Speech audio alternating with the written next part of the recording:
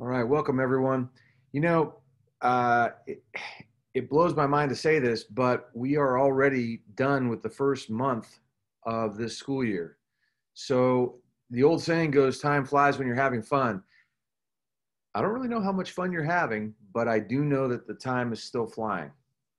If you are a person who does not yet have your member blog set up and on the member blogs roster, in other words, if when you go on this tab on the course blog, if you don't see your name and your course blog here, please, please, please, please do not get off this Zoom meeting today without letting me help you get that set up.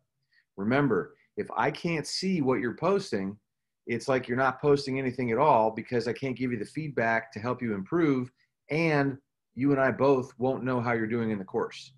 So, number one, please make sure that we get that done by the end of the day's Zoom call. Number two, please make sure that you have a notebook where you're writing your daily journal entries.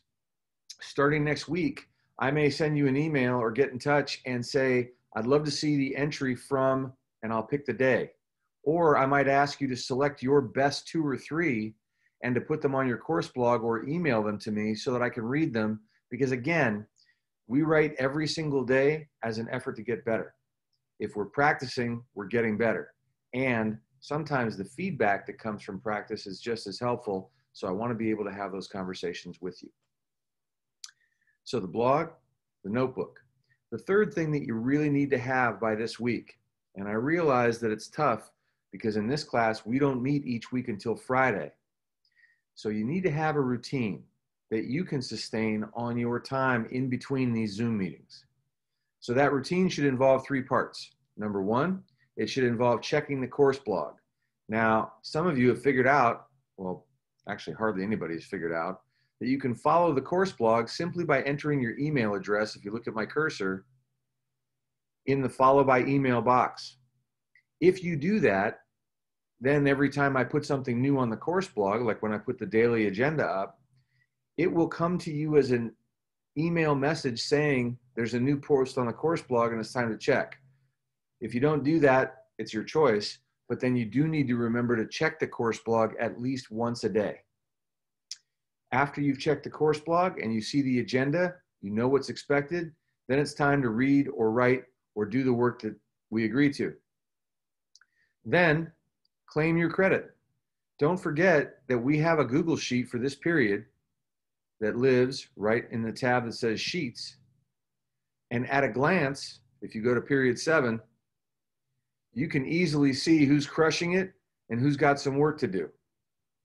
So, with that being said, make sure that now that we're in period 7, week 4, heading into the 2nd month already of this school year, make sure that you've got those 3 things: your blog, your notebook, and a routine. Now, I know that some people are really struggling with the beginning of this school year. And ordinarily, I'd be up in it with you in the classroom and I'd say, come on, it's time to get going. We've been at this for 3.5 weeks. Where's your course blog? I still feel a little bit that way because we did make some pretty obvious agreements in week 1 and it's not that hard to do. But I'm not out to judge anybody, especially this year. And I really want you to know, wherever you are in this process, I am absolutely dedicated to helping you succeed in this course. No one has to fail. Even if you haven't gotten this done yet, there's a lot of time in front of us, and I want to work with you to make sure that you're successful. So I do want to go over a couple of things from last week. If you're hearing these things and just privately going, oh man, I don't even know where to start, don't panic. I'm here for you. All right? Here's what happened last week. I assigned an essay and we agreed on the Hack to School Night video. Some people did a great job and I'm still reading those to give you feedback. But some of you haven't done it yet. If you haven't done it yet, please do it this weekend. In some classes, you'll have a teacher who gives a due date, and after that due date, the work doesn't count. Again, it makes it harder if the work is done afterward. I do believe in being responsible and being accountable, and I do want you to get your work done on time. But right now, there are more important things. Right now, there's the value of trusting each other and helping each other and being kind to each other. So I really want to let you know that if you didn't do the essay yet, it still matters that you're trying to do the essay. And I still care about you, and I will still read it, and I will still give you feedback. If you missed last week's Zoom call, and I'm going to click on this because the first thing that I asked you to do this week was to comment on my essay. It might strike you as weird, though, if you weren't on last week's Zoom call. Why did the teacher write an essay? Well, because I promised I would. I told everyone in our Zoom meeting last week that I would do the work along with you. So below is my attempt. Now, if you were with us on Zoom last week, you know that the word essay originally comes from the French word that means to try, to attempt something. So I'd be grateful if you took a few moments to read this. I did a pre-write and I wrote a draft. And I'm not just looking for compliments. I mean, on the one hand, I'm a writer, which means I write. But that doesn't make me think it's easy. In fact, it's the exact opposite. It makes me realize every single day just how challenging the act of writing really is. So every writer wants feedback. If I do something well, yeah, I'd love to know about it. But at the same time, if there was something that you think could be better, I would love to know that too. I mean, look, my own wife read this and said, you could have ended it a few paragraphs sooner. Okay, great. I want to know how I can make it better for you too. That kind of feedback helps us all improve.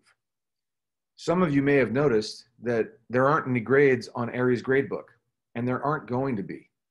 Because when I get a paper back from someone, I don't know how this is for you, but if I give you feedback on your work and I say, hey, Russ, you know what? The way that you linked your ideas together made them flow really nicely, and I felt like I understood everything without even trying that hard. That's good feedback. Or if I say, wow, you know what? Your figurative language, the comparisons that you make really painted a picture in my mind, and I felt like I was right there with you. Those kinds of feedback help me understand what I'm doing well as a writer. If I just hold a paper up and I say this is a B-, I don't know how that helps. Now, I know that people like to follow along the scoreboard. They like to see what's going on. It's the same thing as with back to school night. So if you or your parents ever have a question about how you're doing in the course, it's the same thing as getting help. All you have to do is ask. I like to provide the kind of feedback that people feel like they're getting the best customer service on the planet. So if you or your parents ever reach out for a grade question, it's the same thing to me as a help question. I always answer within 24 hours. I'll meet you on Zoom if you want to schedule a Zoom meeting.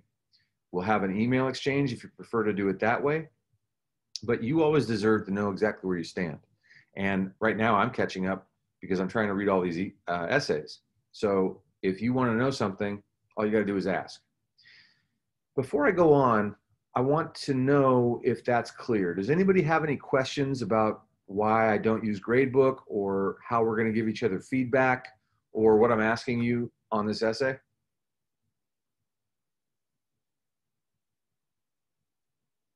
Anybody have questions at all? Okay, if you think of something later, let me know. I'm going to head back to the agenda now. And, whoops, I just realized I'm on the wrong course blog, but it's the same. Up until that point, it was the same. Oh no, I was the right course blog. I'm psyching myself out. Okay, so job number one this week was to catch up on work. And like I said in the beginning, and I'll repeat this a few times, I'll help people with their blogs and catch up at the end of today's Zoom meeting. The second thing was to comment on my essay. So please read that and comment. The third thing for this week is to watch the video I put up on symbolism and answer the questions below it in a post on your blog. So this link goes right up top to this page, meaning signs and symbols. When I click on it, I see there's a video, and then there's 5 questions. Your job is to watch the video and answer the 5 questions. And now I'd like to give you a choice. We can either bookmark this and say it's homework. Well, I mean, all your whole life is homework, but that we'll do it independently. Or If you prefer, we can watch the video right now together, and that way if you have any questions, you can ask me. So I'll go with the first voice or the first vote that I hear or see. What would you like to do?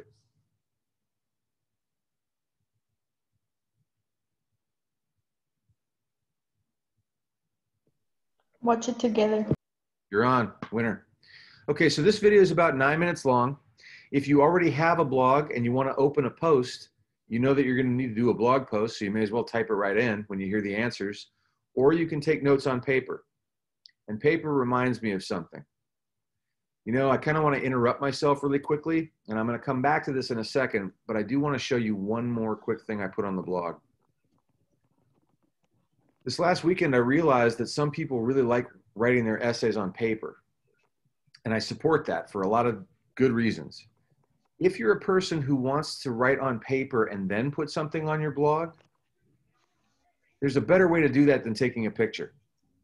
This is a pretty clear picture of a book page, but as you can see, there's ink coming through from behind, there's shadows and texture, and it doesn't look nearly as clean as this. Now, this is the same page from the same book, but what I've done, and when I blow it up, you can see it even more clearly. And you can post things on your blog that look just like this. So what I've done is I created a how-to for you. All of this is free and super easy to use. This is 10 steps. Every step has a screenshot.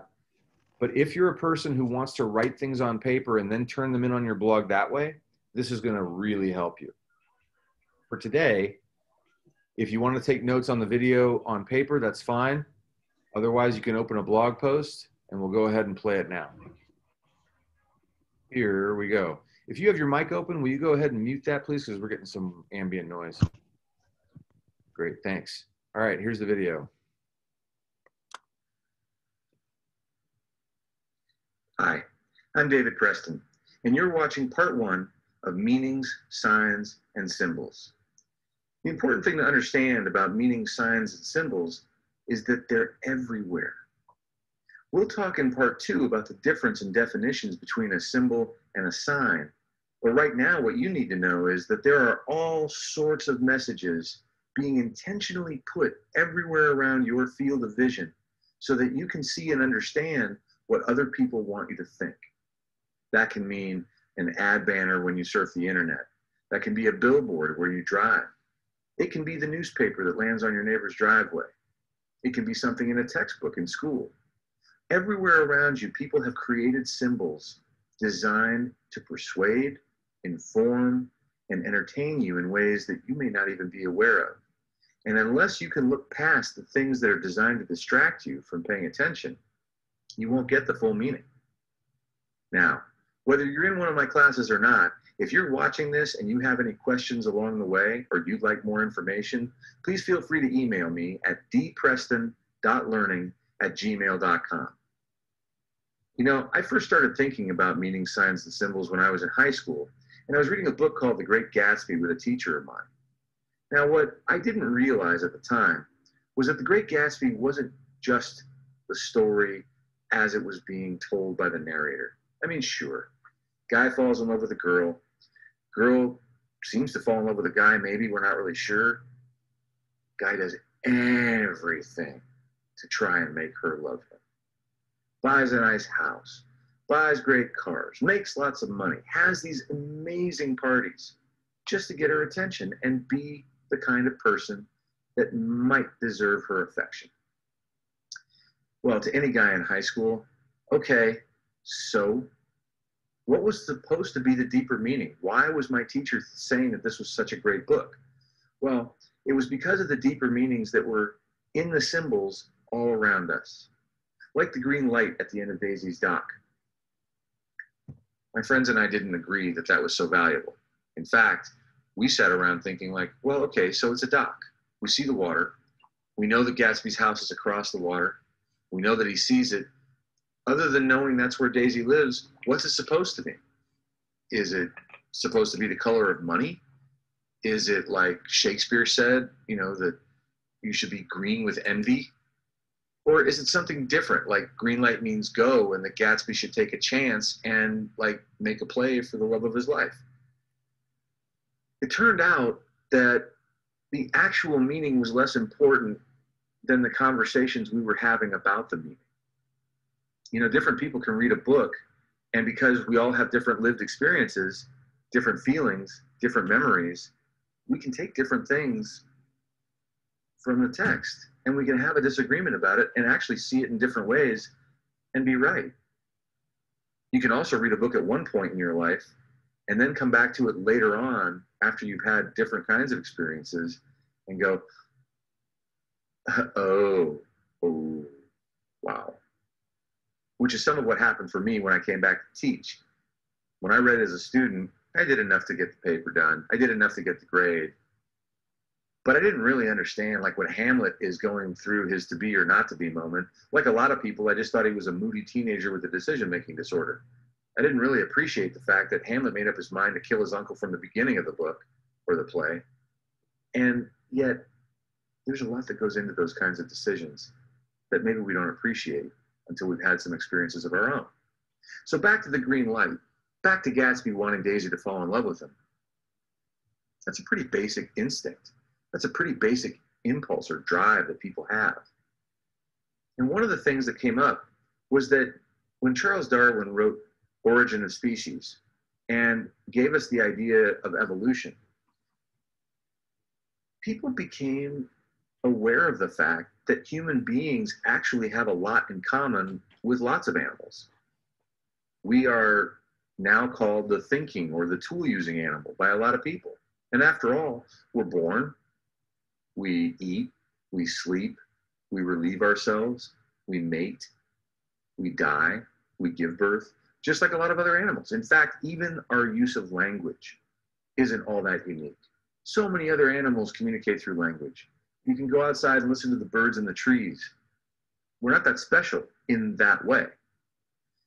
But it turns out there is one thing that human beings do that hardly any other animal does. This is a wonderful book called Sapiens by Yuval Noah Harari.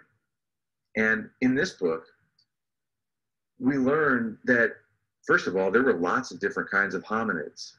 There were Neanderthals, there were Australopithecus, Homo erectus, Denisovans. But Homo sapiens did something different. We weren't the strongest. We didn't necessarily have the best location on the planet to use as a powerful lever. But we told stories. We invented ideas that didn't actually exist as a physical thing in the world that we could verify with our senses, but we knew those ideas to be true anyway. And those ideas allowed us to share meaning. Now, this becomes important because most species, even human beings, don't normally organize in numbers much greater than about 150. This is called the Dunbar number. The Dunbar number is important. Schools are arranged around it. Even high school teachers who teach 5-6 periods a day don't normally have much more than 150, 180 students, because after that number, it's really hard to tell who belongs in the group and how to communicate with them in a personal way. The military is also arranged around the Dunbar number. But when human beings started inventing these stories, we could organize in numbers far greater. Even language is limited. Language, even if it's English, even if it's in the United States, differs from place to place. You can hear the difference between a West Texas drawl and an East Texas twang. The Massachusetts people who don't pronounce their I's. Or you talk to a New Yorker who doesn't talk like an Italian. I mean, you've got all of these different accents and ways of being, and that's just in one language in one country. When you go to a different country and you don't speak the language, you're at a disadvantage. Hay muchas palabras en español que no me recuerdo porque no practico bastante. But I'm not really fluent in Spanish. I have to think about it in English and translate it into my mind. So when I have a student who's learning to read in English and trying to translate it into Spanish, I recognize that there are some extra steps. But back to symbols for a minute. Human beings did something that takes care of that whole problem. If you see an American flag, it doesn't matter which language you speak, you recognize that that's the national symbol for the United States of America. If you belong to a certain religion, Catholicism or Islam, for example, you can go anywhere in the world and you can see the rituals being done in whatever language the host practices. But you don't have to know the language to know the prayers, or when to stand up, or when to sit down, or how to indicate that you believe the same things and that you are one of us, whoever the us is. The same is true if you're a Green Bay Packers fan or a Manchester United fan. You can go anywhere in the world with those team colors, and the people who know will know by the millions. Now that becomes important, because once we share story, once we share the meaning of symbols, well, then we can organize in far greater numbers and everything becomes possible. Next time, in part 2, we'll talk about the specific definition of a symbol and how to recognize symbols in the stories we tell so that we can get to the deeper meaning that lies beyond. Thanks for watching. See you next time. All right. So first of all, I got to tell you how weird it is to sit here and watch me talk while I'm also watching me on Zoom while I'm chatting with you. It's bizarre. But while it's fresh, what questions do you have about this? Were the questions that I was asking fairly straightforward, or is there anything that you'd like to know before we move on?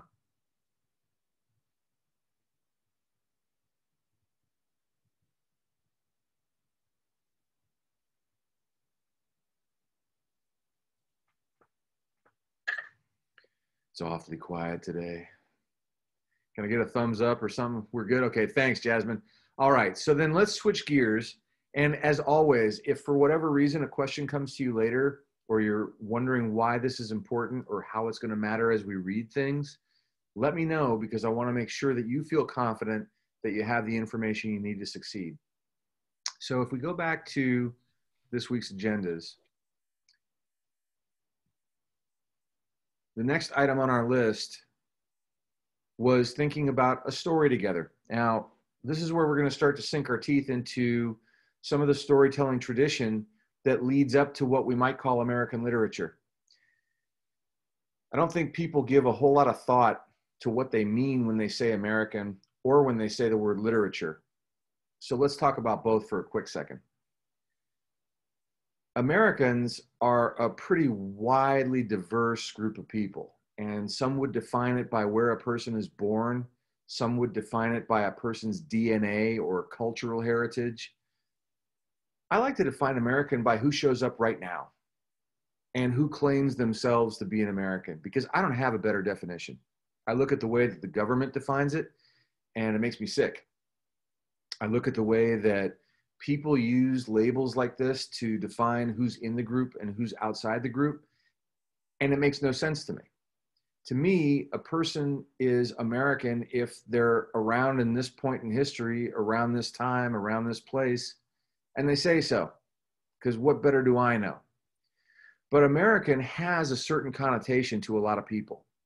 It's a certain way of being, it's a certain culture, and most importantly, it's a certain style of storytelling.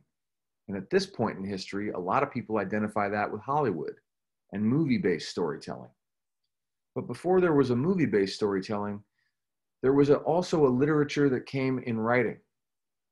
And before there was a literature that came in writing, there was a literature that was shared in stories that people told each other. And if we go way back, before the colonists, before all of the waves of immigration, to the original immigrants who probably came over the Bering Strait, the land bridge from Asia to Alaska, we're talking about the Native Americans. And one of the earliest stories we have that's available to us in this year's curriculum is called The Earth on Turtle's Back. Now, this would have been the story that people told their children, that people shared in their tribe. And I say the word tribe, we should also be careful and intentional, because when we say Native American, we're talking about lots of different types of groups of people. You know, if we say American now, well, you know, a MAGA cap wearing American in Oklahoma is a whole lot different than a American of a different mindset who lives in California or Massachusetts or Texas or Maine or Oregon. So just as that's true, the Native Americans who lived here a long time didn't necessarily all think the same way, speak the same language, etc. So this comes to us from the Onondaga Northeast Woodlands tribe. And the story is called The Earth on Turtle's Back. Now, I don't know about you, but every once in a while I get nostalgic for doing things in person.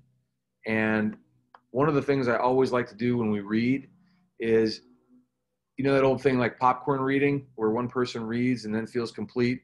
And so they pick somebody else to pick up where they left off. And that's what I'm going to ask us to do today. I'll go ahead and start, and then I'll pick somebody. You then read. When you feel complete, wherever that is, you can say popcorn and pick the next person. So I'll start. Here we go. Before this earth existed, there was only water. It stretched as far as one could see.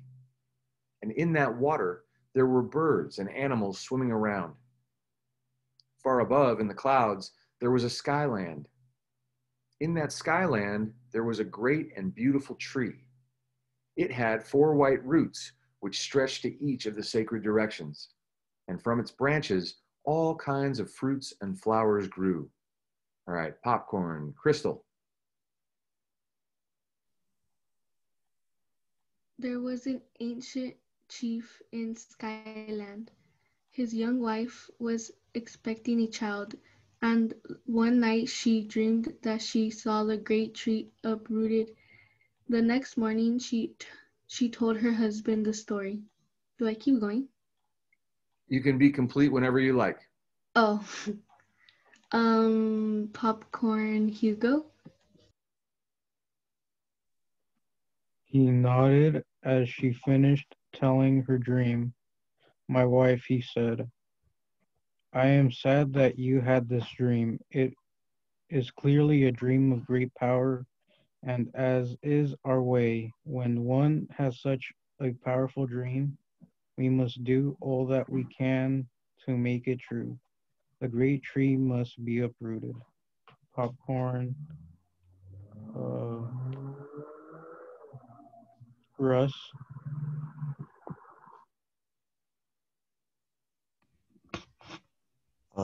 Where at? Okay, see my cursor? Then Then the ancient, the ancient chief called the young men together and told them that they must pull up the tree. Is it cool if I just read that one line? yeah, I guess so, but it would be cooler if you read the whole paragraph. Uh, uh, popcorn, George. But the roots of the tree were so deep, so strong, that they could not budge it. At least the ancient chief himself came to the tree. He wrapped his arms around it, bent his knees, and strained. At last, which with one great effort, he up, uprooted the tree and placed it on its side. Where the tree's roots had gone deep into the skyland, there was a big hole. The wife of the chief came close and leaned over to look down, grasped the tips of one of the great tree's branches to steady her. It seemed as if she saw something down there, far below, glittering like water. She she leaned out further to look, and as she leaned, she lost her balance and fell into the hole.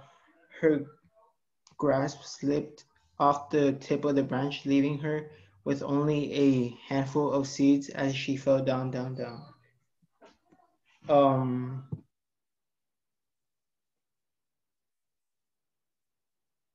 Popcorn Raymond.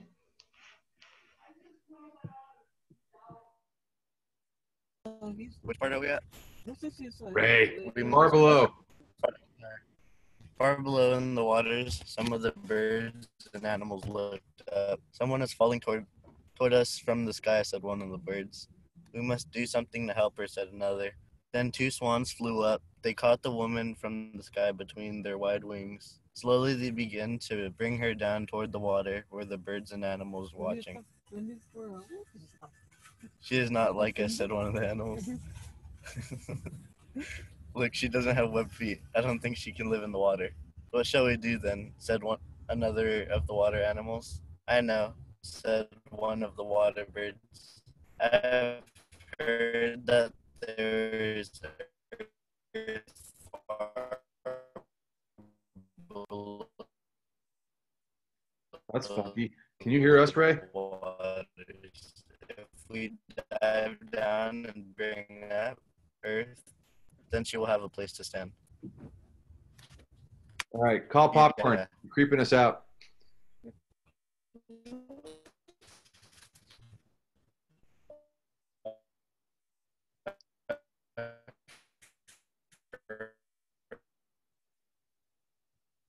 Right about that.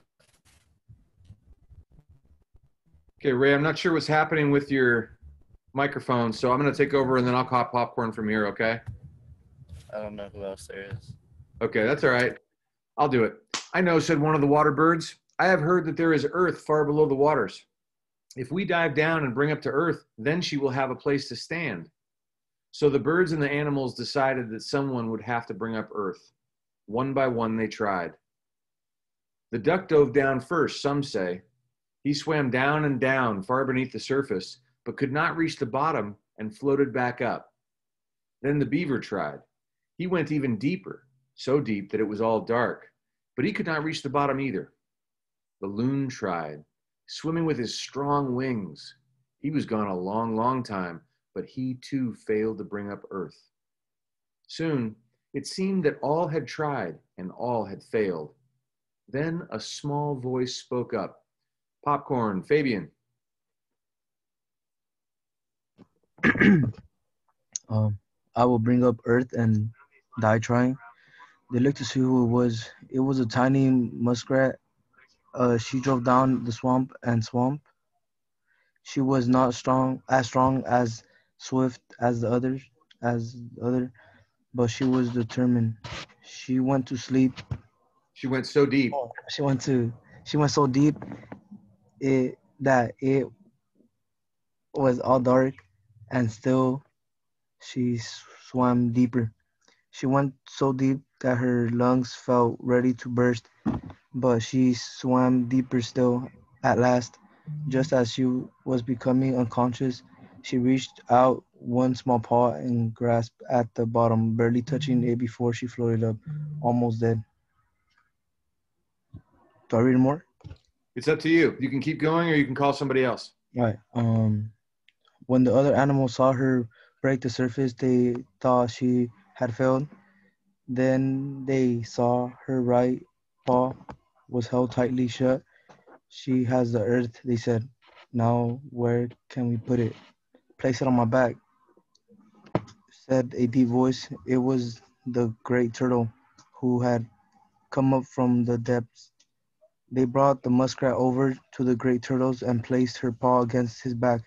To this day, there are marks at the back of the turtle shell, which were made by the muskrat paw. The tiny bit of earth fell on the back of the turtle almost immediately. It began growing larger and larger and larger until it became the whole world. Then the two swans brought the sky woman down. She stepped onto the earth and opened her hands, letting the seeds fall into the bare soil. From those seeds, the trees and grass sprang up. Life on earth and as begun. Thank you, Fabian. So I really appreciate the fact that everybody who read did it willingly and did it well. And Fabian, I especially want to thank you because you made a choice there toward the end. And I want to ask you about it because you said, do I have to keep reading? Now, normally when I get that question from students, they're basically saying, can I please be done? And I gave you the choice like I always give a student, but then you decided to keep going. And I'm wondering why. I don't know. I always do that because I wasn't paying attention. All right. I like it. Well, Yeah, my bad. I don't know. It's cool. It's all good with me. But what I like about it was that what I felt was, and you can tell me if I'm wrong because I'm guessing. I can't see you. But what I'm feeling was that like you wanted to make it right and do it better. And you were going to keep going until you got it done.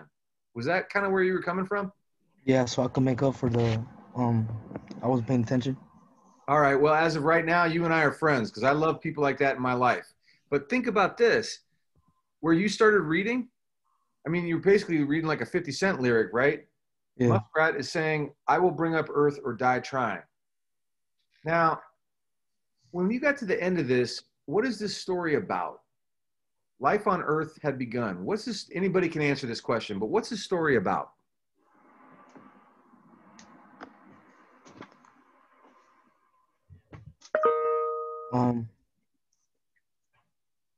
About some girl taking an opportunity to see what's down in the ocean or whatever, or from the hole. Yeah. So that's the plot of the story. I think you're right.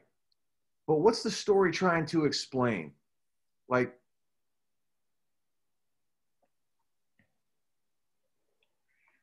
life on Earth had begun. So this is about the creation of Earth, right? Yeah. So it starts by saying, before this Earth existed, there was only water. And the story really tells, at least in this version, how these people kind of explain how everything around us came into being. And if you look at the chat, I'm going to put this in the chat. What this is called is a creation myth. Yeah, Ray, I just saw your chat.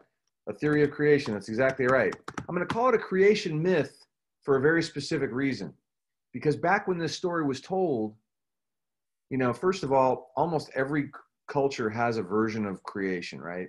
So in the Judeo-Christian creation myth, which is a story, it's basically about how God created the earth in 7 days.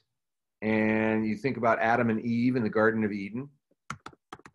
And for a lot of people, and I respect everybody's religious beliefs, for a lot of people, they believe in the story. Now, when we look at a different culture's story, and we look at this one, it really kind of makes sense that an adult would want a child to understand something about the world around them. And if we think about the Native American cultures, you know, we're talking about, they didn't have libraries back then. They didn't have laboratories or geologists, you know, scientists who could look at rocks and tell you how old they were or where they came from. We didn't have astronomers to tell us about space or how stars or planets were created. So a myth is a story designed to explain the unexplainable. And I put that in the chat. I imagine that, like, you know, when you were a little kid and you heard thunder and saw lightning, can you imagine how that was for people who didn't know about weather? And you could imagine like a giant making big noises somewhere and a little kid going, "Wah!" Well, this kind of a story makes it simple, doesn't it? Because when you look through this story, there's not a whole lot of complicated words. Talking animals are always fun. In fact, does anyone know the word for when you give a non-human character human qualities? Like if you make a rock talk or a lamp dance or animals speak, what's that called? It's a long word. It's a money word. Does anybody know? Ray, you're close. Personification is close. This is a little bit different. I got to spell this right. It's called anthropomorphization. I had to do my double take there. And it's rough. So personification, Ray, killing me. Personification is when you basically, well, we'll save that for a different day. But anthro means people. Like anthropology is the study of human cultures. Anthropomorphization is when we give human qualities to non-human things, like in this story. But I want to come back to what I was talking about with Fabian a minute ago, because there's something super cool about this story. This story isn't really designed to be a scientific treatise about how the earth was created, or even be a religious story about that. It's designed to send a message. This story has a moral. A moral is like a lesson told in a story. How many of you have younger siblings? And like, does anybody have a good strategy when you want your younger brother or sister to do something? How do you get them to do it? Right. Was that? Right. Okay. Now, if you ride them, if you just lecture them, at some point they're going to give you stink eye and they're going to go, man, I don't want to. No.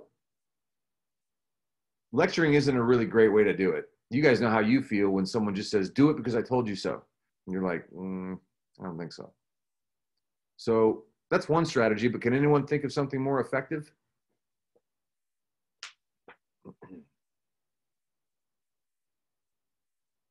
Well, sometimes we tell stories. And if you go back to that video, when I talked about how human beings do something unique that no other animal does, every animal can look at an object. Well, every animal that can see. And lots of animals can communicate about those objects using language. So if I say, oh, this is a phone. But if I say, you know, we can play a game of telephone and get a message wrong, that is something that only exists in our minds. When you tell a story like this one, we got the loon with his strong wings. We got the beaver, couldn't do it. We got the duck, couldn't do it. But look at the way the story describes the muskrat. A small voice, right? Tiny muskrat. Well, those adjectives are there on purpose. The muskrat in this story is the unlikeliest hero. What characteristic gave the muskrat the ability to get the job done? I'm asking you, what do you think?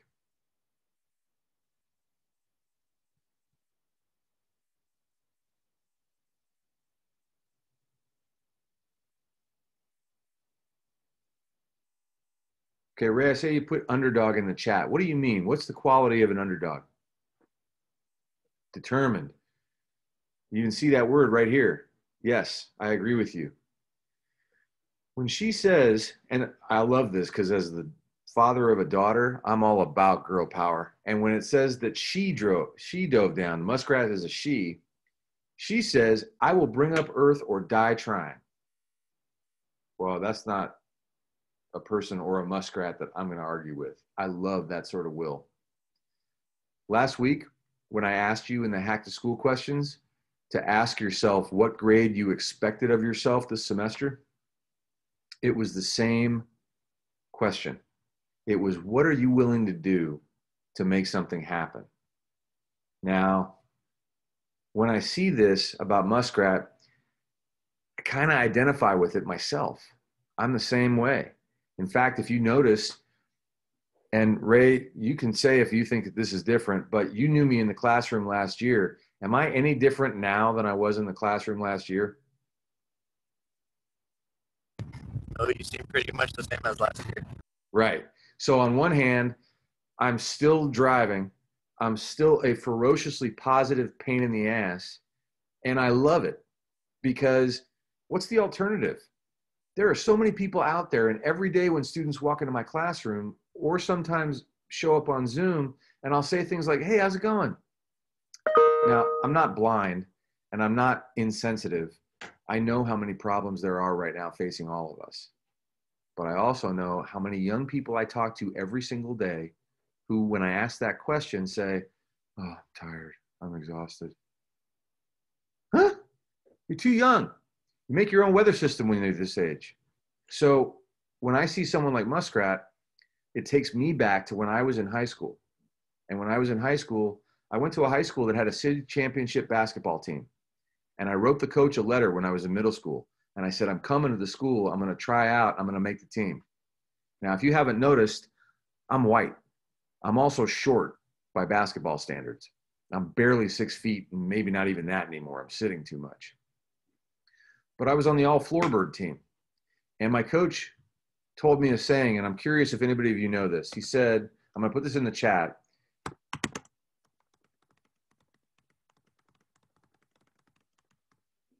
Can anybody finish this saying? How does this go? It's not the size of the fight in the dog. Damn it, I got it backwards. I just gave it away. It's not. Thanks, Ray. It's not the size of the dog in the fight. And then it's the size of the fight in the dog. So let's come back to this story. I'm asking you now, somebody answer this question for me. Why would a parent or a tribe elder tell this kind of a story to young people? What are they trying to get across?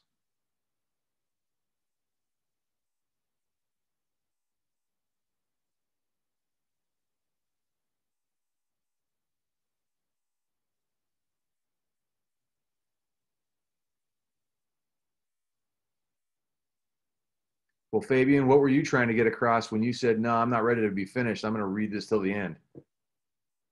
Wait, as in like what was going through my head? Yeah. I was like, let me just finish it off. Right. You and Muskrat are the same. Does that make sense? Yeah. All right. So when we talk about determination and resilience, well, this is a great way to start the class because this is basically the same lesson that the Onondaga were trying to teach their kids is the same thing that we're doing right now. You guys, just by showing up and trying to get the job done this year with everything else that's challenging you, are doing the exact same thing. So now let's look back at the agenda for today. When I ask you to post your first impression of Earth on Turtle's Back and explain what you think the deeper meaning or the intention or the moral of the story, make it personal. This isn't some academic lesson that has nothing to do with you. This is about you and your life. So you can talk about the fact that this was probably a tribe creating a creation myth to give kids an idea about the world. But more importantly, it was to give the kids the idea that if they want to operate in this world in a way that'll make them successful, they're going to have to try. And they're going to have to not give up. They're going to have to be stubborn and determined. Does anybody have any questions?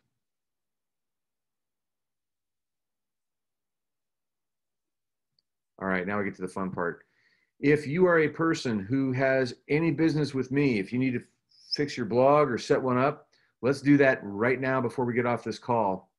If you're a person who wants to get to work, do that. And if you want to stay on the call, you're more than welcome to ask me any questions or chime in if you hear anything interesting. If you're a person who says, nah, I got this and I'm ready for my weekend because all of my work is done and I'm just basically a rock star who's going to dazzle Preston when he gets to the sheet, okay, go do your own thing. Who owes a blog? I forgot already.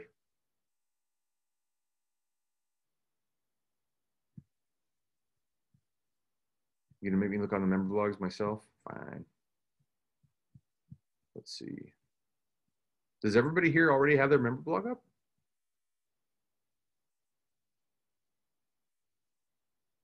Okay, so Fabian and Jorge.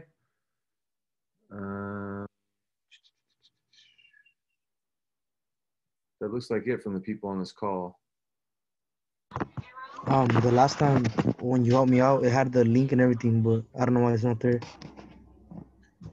I heard that, but I didn't see who was talking. Who was that talking? It was me, Fabian. Okay, Fabian, let me see. Yeah, I thought you did. All right. And you sent it to my Gmail, right? Yeah.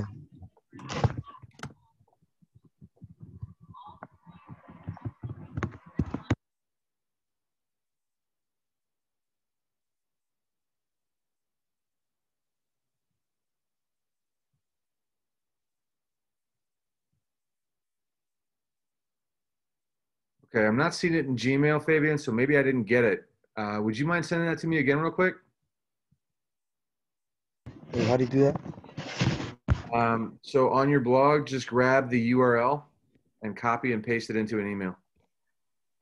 Oh, yeah. Yeah, I did that last time. Wait, hold up. That's what I thought you did. Let me see if I have it in my Outlook. Ah, it's here. Okay, my bad, Fabian. I'm going to put it in right now. All right. Now, since there's nothing on there, what you need to do is start posting. Okay? All right. Can you do the same for me too? Because I already sent you the link. Yeah, sorry I dropped the ball here. Who was that talking? It's George. Okay. George, I'll get to yours next, all right? Give me a second.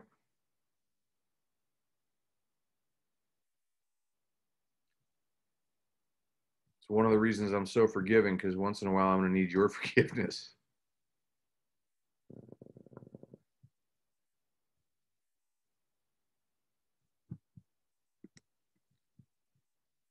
Okay, so Fabian, yours is in there now. And I got witnesses, and so do you, so we should be all good there. And then George, let me find yours. George, do you remember if you sent it to my Gmail or to my school email? I'm not sure which one it was. Okay, I'll check both.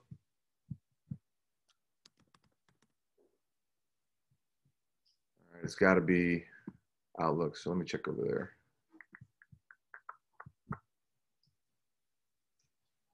super excited that you guys already did this. It saves us a lot of time and work.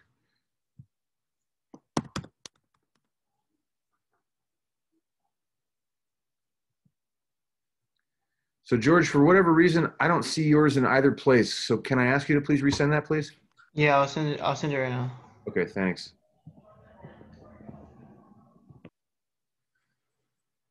All right, we're going to spend the rest of the meeting Zooming independently and working on stuff that each one of you has separately. So I'm going to go ahead and pause the recording.